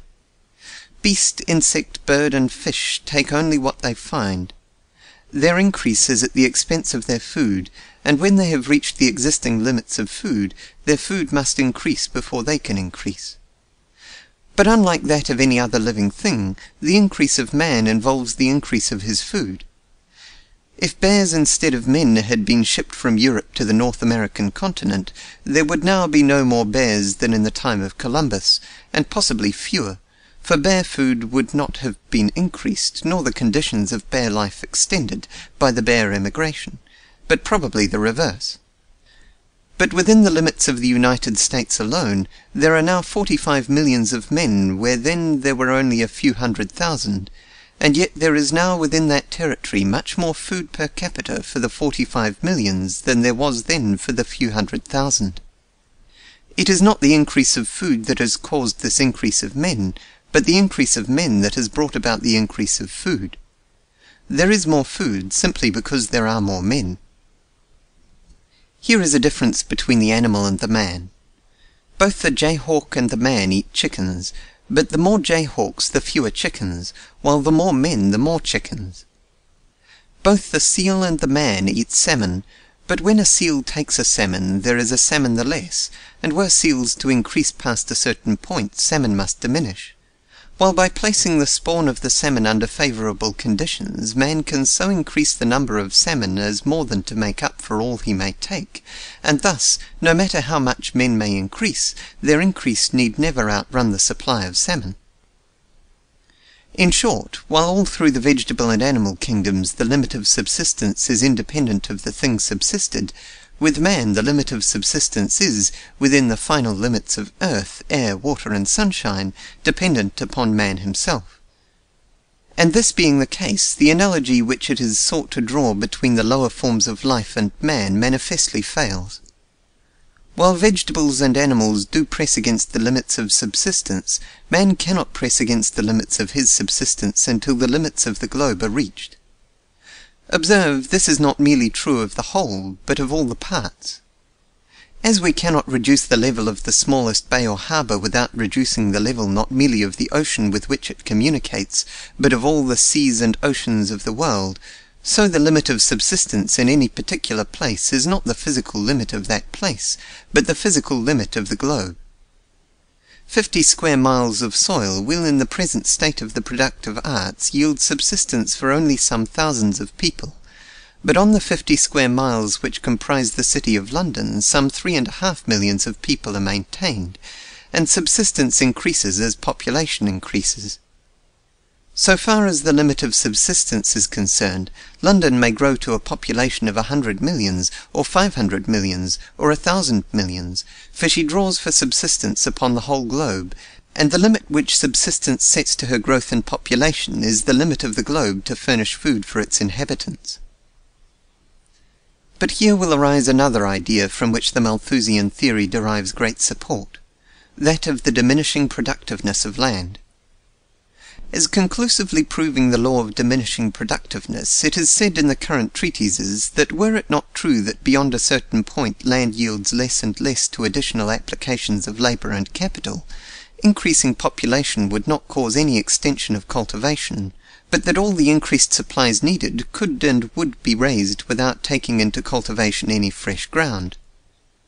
Assent to this seems to involve assent to the doctrine that the difficulty of obtaining subsistence must increase with increasing population. But I think the necessity is only in seeming.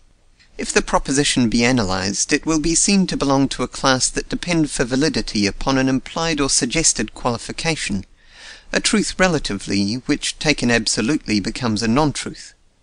For that man cannot exhaust or lessen the powers of nature follows from the indestructibility of matter and the persistence of force. Production and consumption are only relative terms.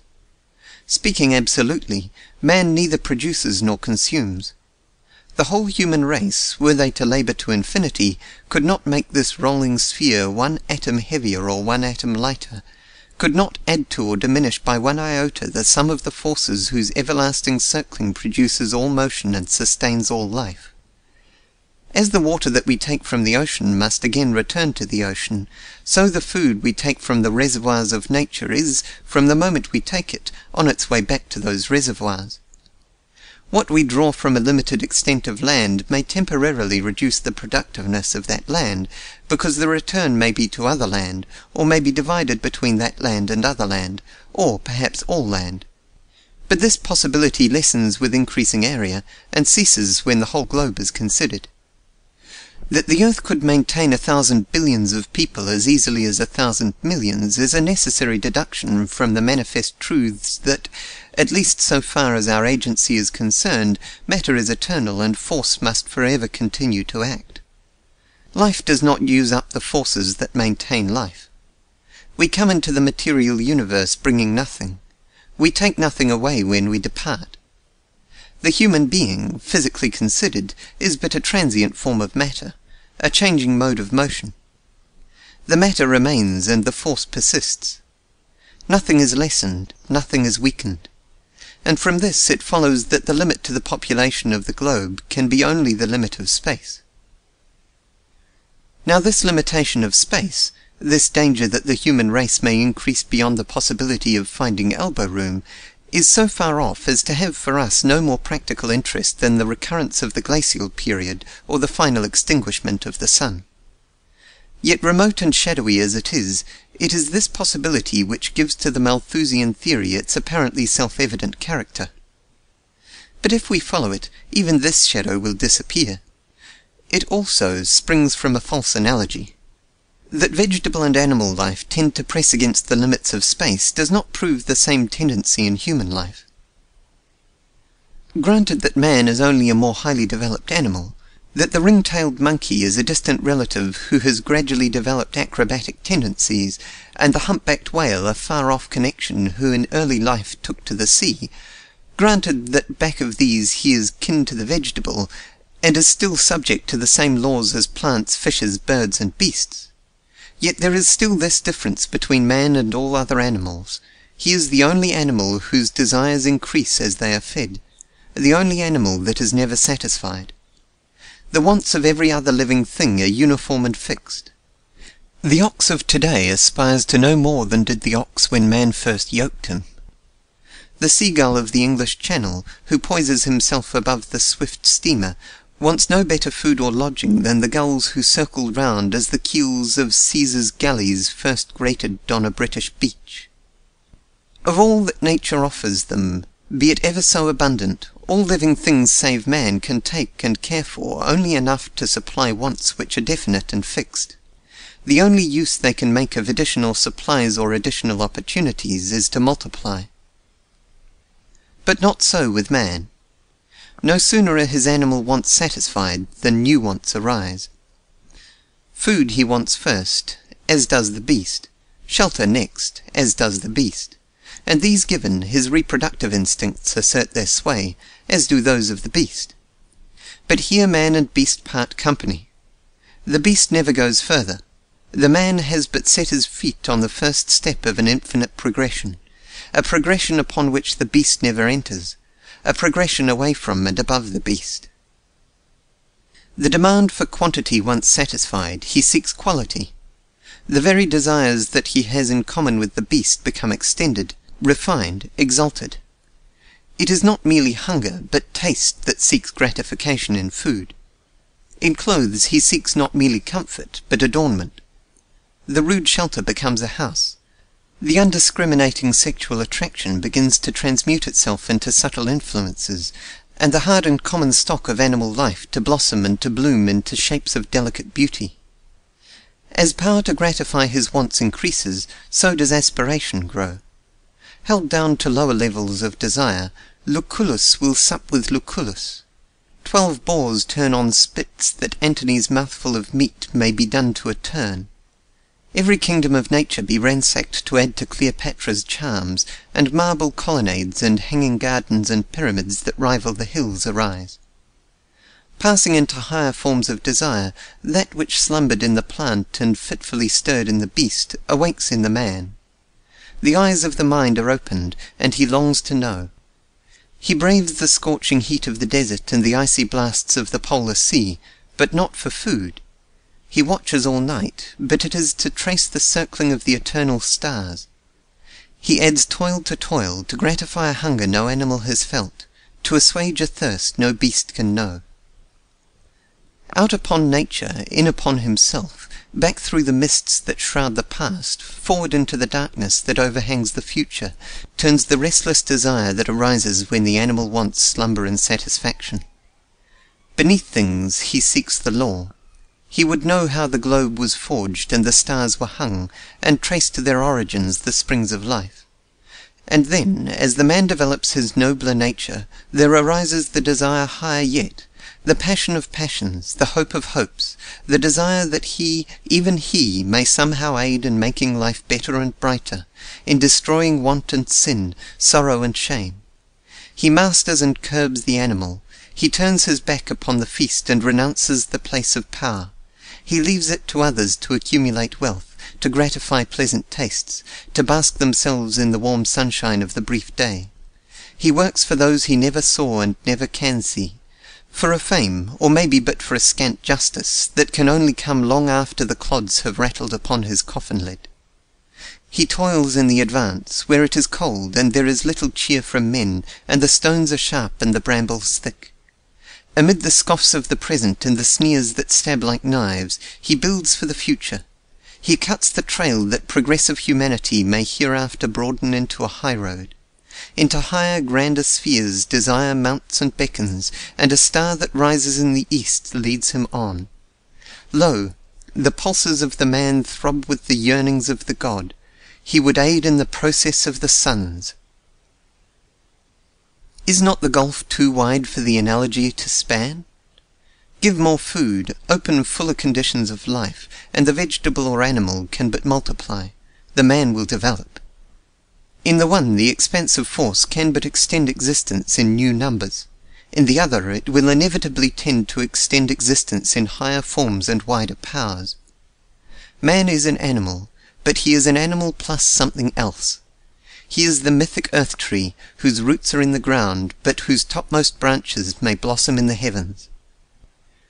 Whichever way it be turned, the reasoning by which this theory of the constant tendency of population to press against the limits of subsistence is supported shows an unwarranted assumption, an undistributed middle, as the logicians would say. Facts do not warrant it, analogy does not countenance it. It is a pure chimera of the imagination, such as those that for a long time prevented men from recognizing the rotundity and motion of the earth. It is just such a theory as that underneath us everything not fastened to the earth must fall off, as that a ball dropped from the mast of a ship in motion must fall behind the mast, as that a live fish placed in a vessel full of water will displace no water. It is as unfounded, if not as grotesque, as an assumption we can imagine Adam might have made had he been of an arithmetical turn of mind and figured on the growth of his first baby from the rate of its early months. From the fact that at birth it weighed 10 pounds, and in 8 months thereafter 20 pounds, he might, with the arithmetical knowledge which some sages have supposed him to possess, have ciphered out a result quite as striking as that of Mr. Malthus, namely, that by the time it got to be 10 years old it would be as heavy as an ox, at 12 as heavy as an elephant, and at 30 would weigh no less than 175,716,339,548 tons. The fact is, there is no more reason for us to trouble ourselves about the pressure of population upon subsistence than there was for Adam to worry himself about the rapid growth of his baby. So far as an inference is really warranted by facts and suggested by analogy, It is that the law of population includes such beautiful adaptations as investigation has already shown in other natural laws, and that we are no more warranted in assuming that the instinct of reproduction, in the natural development of society, tends to produce misery and vice, than we should be in assuming that the force of gravitation must hurl the moon to the earth and the earth to the sun, or than in assuming from the contraction of water with reductions of temperature down to 32 degrees that rivers and lakes must freeze to the bottom with every frost, and the temperate regions of the earth be thus rendered uninhabitable by even moderate winters. That, besides the positive and prudential checks of Malthus, there is a third check which comes into play with the elevation of the standard of comfort and the development of the intellect, is pointed to by many well-known facts.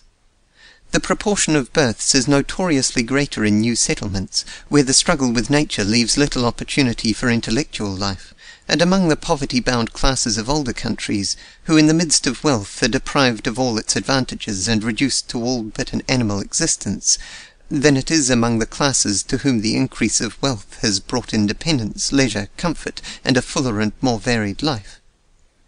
This fact, long ago recognized in the homely adage, "A rich man for luck and a poor man for children," was noted by Adam Smith, who says it is not uncommon to find a poor half-starved Highland woman has been the mother of 23 or 24 children, and is everywhere so clearly perceptible that it is only necessary to allude to it.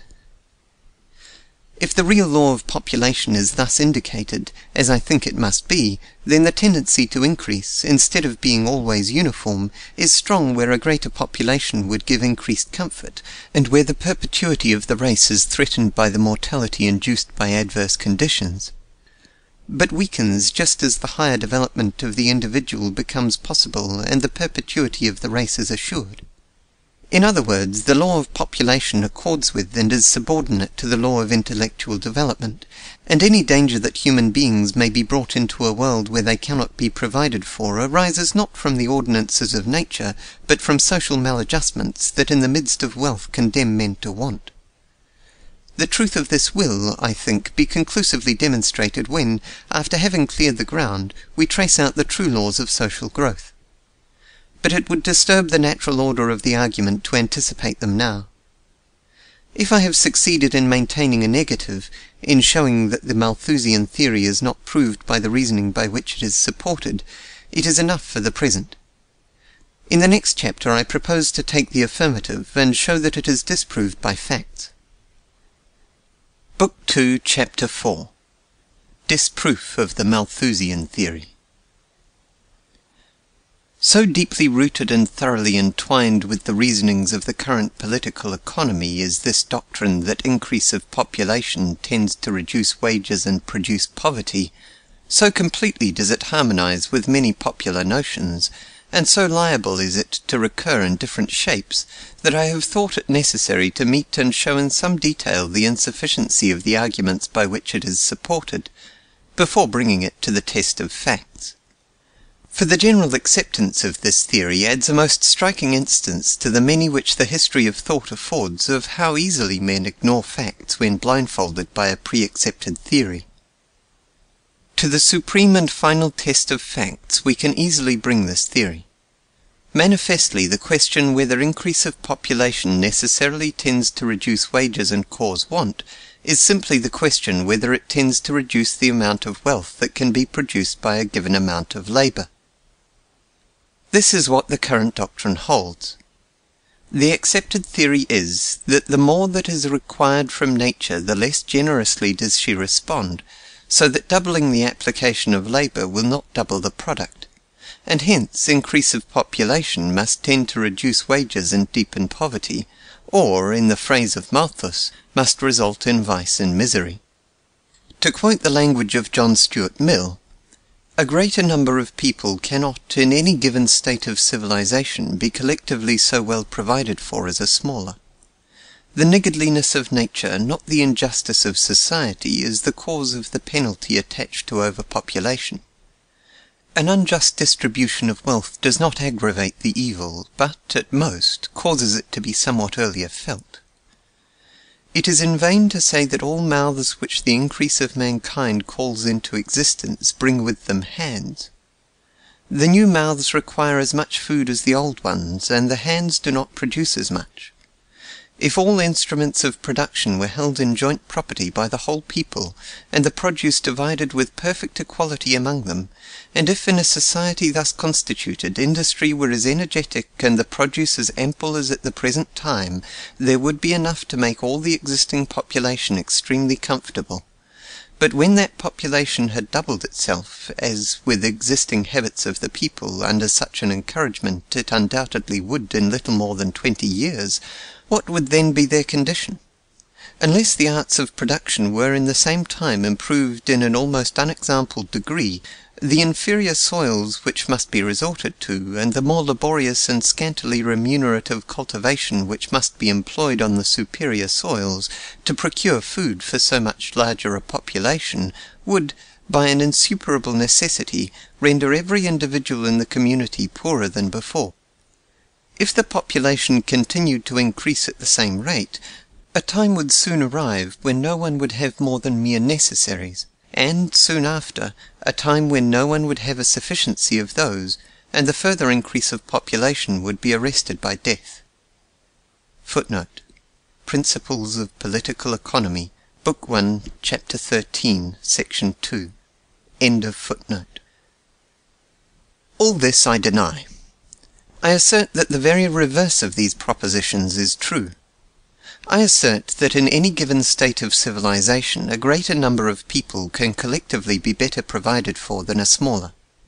I assert that the injustice of society, not the niggardliness of nature, is the cause of the want and misery which the current theory attributes to overpopulation.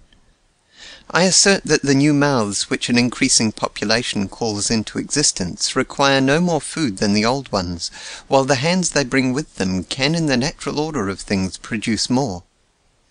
I assert that, other things being equal, the greater the population, the greater the comfort which an equitable distribution of wealth would give to each individual. I assert that in a state of equality the natural increase of population would constantly tend to make every individual richer instead of poorer. I thus distinctly join issue and submit the question to the test of facts. But observe, for even at the risk of repetition I wish to warn the reader against a confusion of thought that is observable even in writers of great reputation, that the question of fact into which this issue resolves itself is not in what stage of population is most subsistence produced, but in what stage of population is there exhibited the greatest power of producing wealth.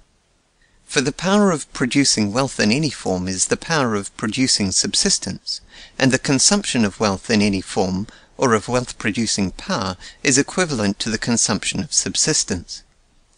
I have, for instance, some money in my pocket.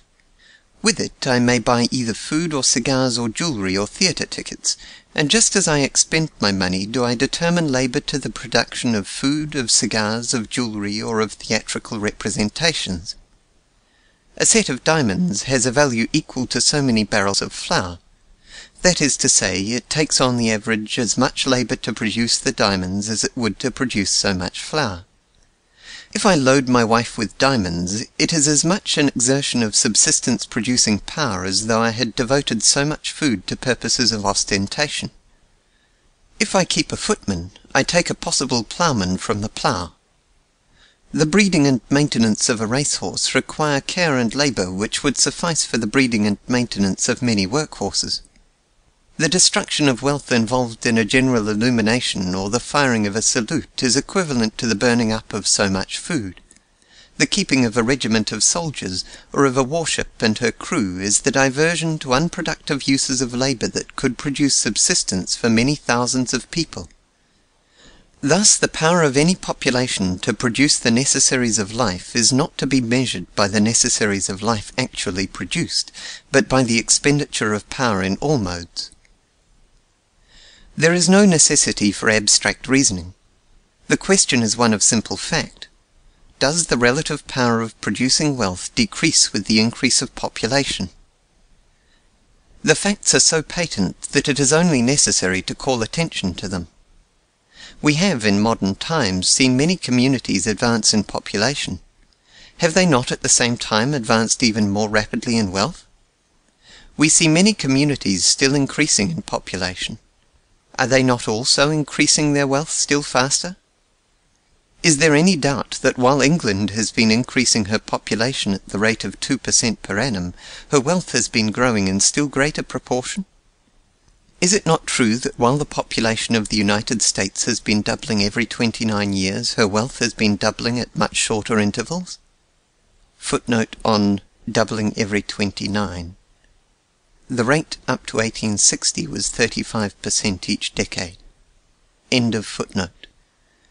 Is it not true that under similar conditions, that is to say, among communities of similar people in a similar stage of civilization, the most densely populated community is also the richest?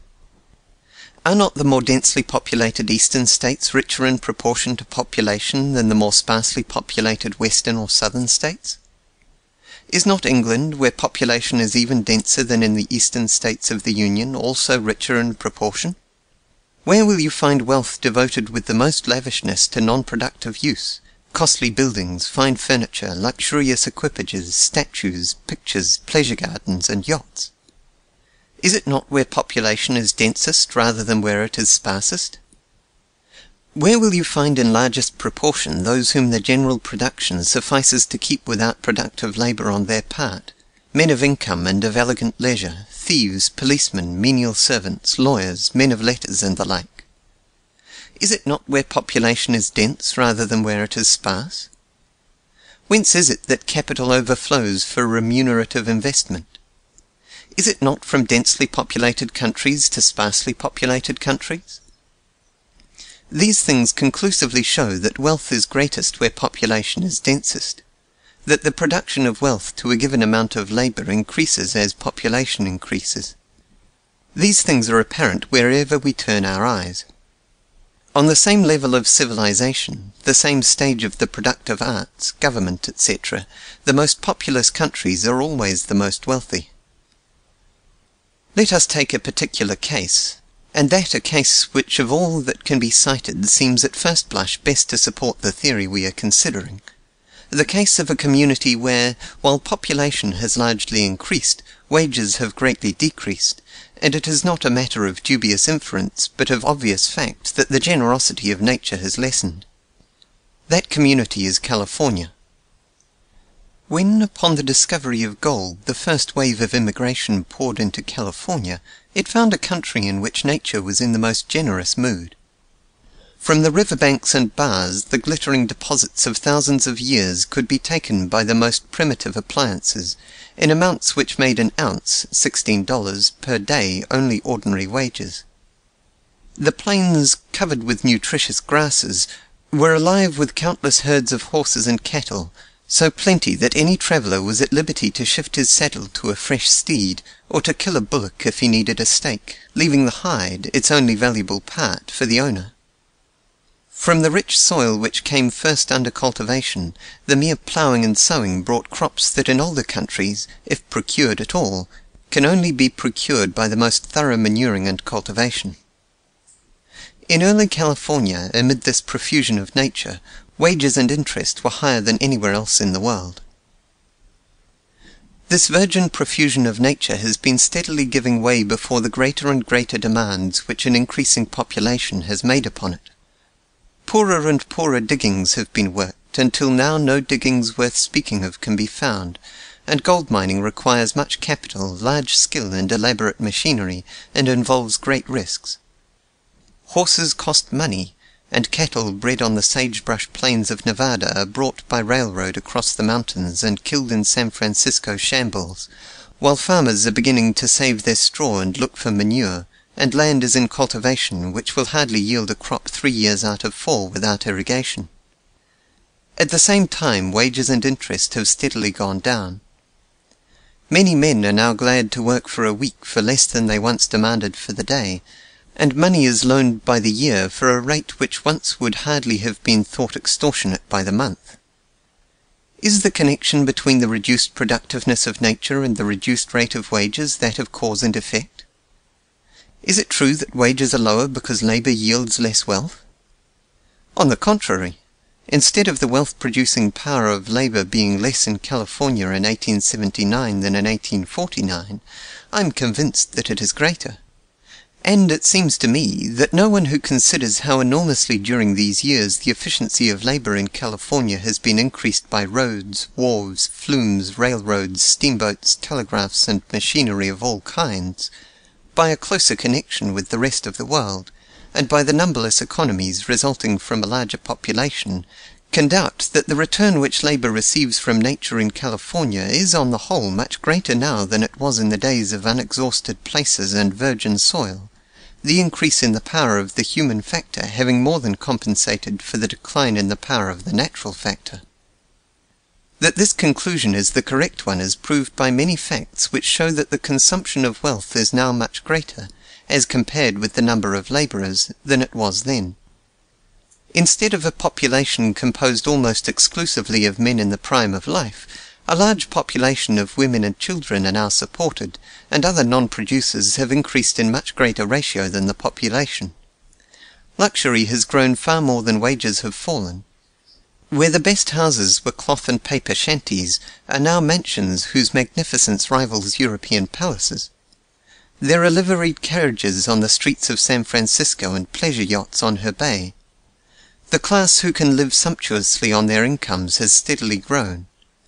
There are rich men beside whom the richest of earlier years would seem little better than paupers. In short, there are on every hand the most striking and conclusive evidences that the production and consumption of wealth have increased with even greater rapidity than the increase of population, and that if any class obtains less, it is solely because of the greater inequality of distribution. What is obvious in this particular instance is obvious where the survey is extended. The richest countries are not those where nature is most prolific, but those where labor is most efficient. Not Mexico, but Massachusetts. Not Brazil, but England. The countries where population is densest and presses hardest upon the capabilities of nature are, other things being equal, the countries where the largest proportion of the produce can be devoted to luxury and the support of non-producers, the countries where capital overflows, the countries that upon exigency, such as war, can stand the greatest drain. That the production of wealth must, in proportion to the labour employed, be greater in a densely populated country like England than in new countries where wages and interest are higher, is evident from the fact that, though a much smaller proportion of the population is engaged in productive labour, a much larger surplus is available for other purposes than that of supplying physical needs. In a new country, the whole available force of the community is devoted to production. There is no well man who does not do productive work of some kind, no well woman exempt from household tasks.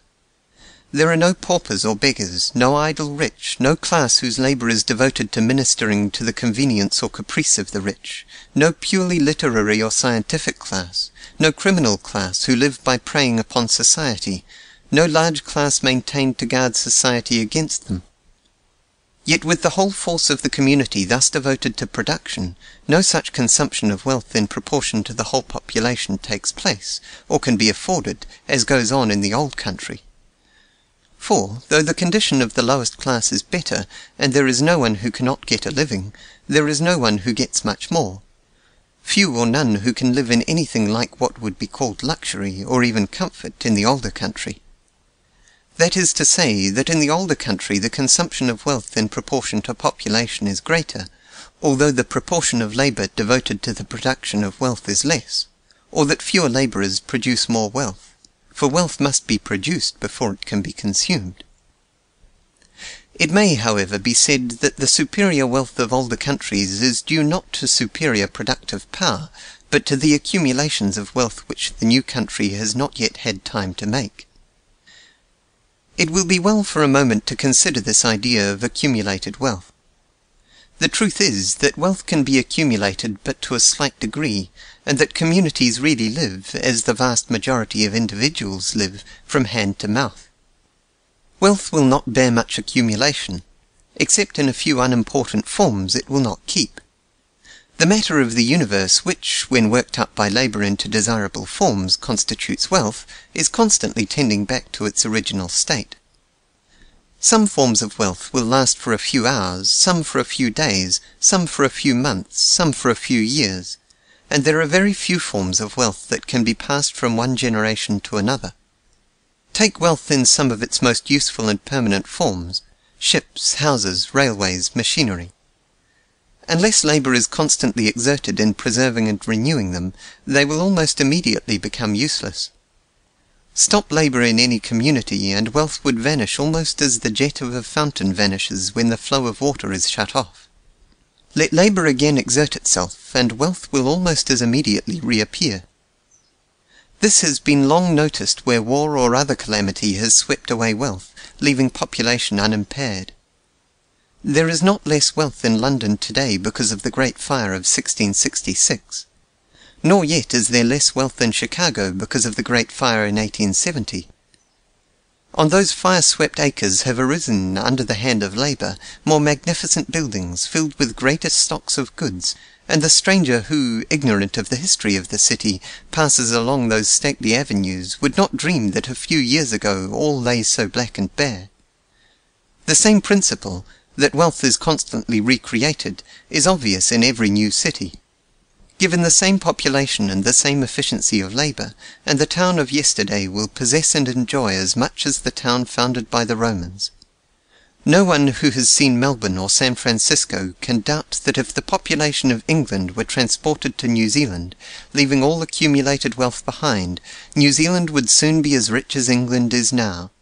Or, conversely, that if the population of England were reduced to the sparseness of the present population of New Zealand, in spite of accumulated wealth, they would soon be as poor.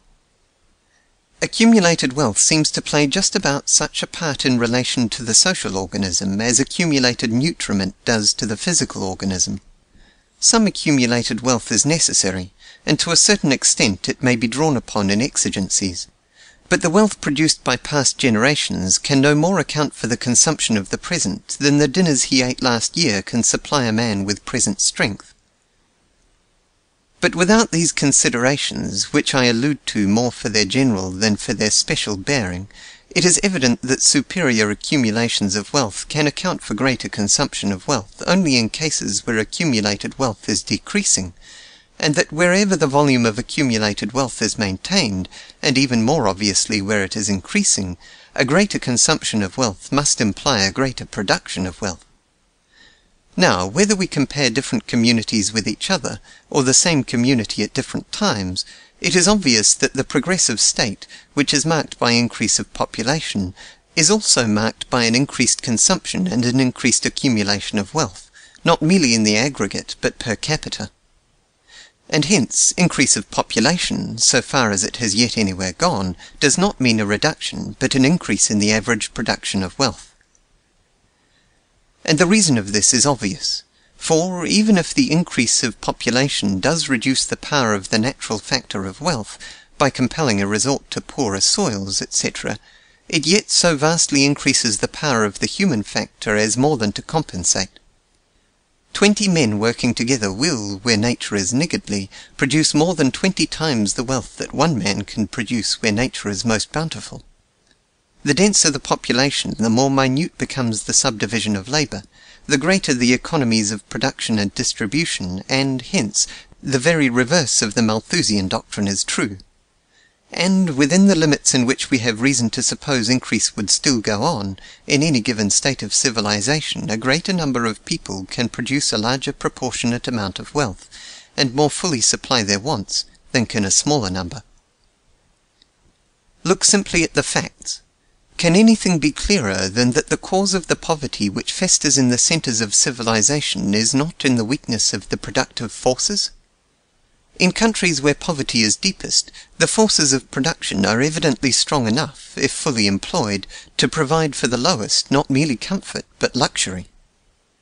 The industrial paralysis, the commercial depression which curses the civilized world today, evidently springs from no lack of productive power. Whatever be the trouble, it is clearly not in the want of ability to produce wealth. It is this very fact, that want appears where productive power is greatest and the production of wealth is largest, that constitutes the enigma which perplexes the civilized world, and which we are trying to unravel. Evidently the Malthusian theory, which attributes want to the decrease of productive power, will not explain it. That theory is utterly inconsistent with all the facts. It is really a gratuitous attribution to the laws of God of results which, even from this examination, we may infer really spring from the maladjustments of men, an inference which, as we proceed, will become a demonstration. For we have yet to find what does produce poverty amid advancing wealth.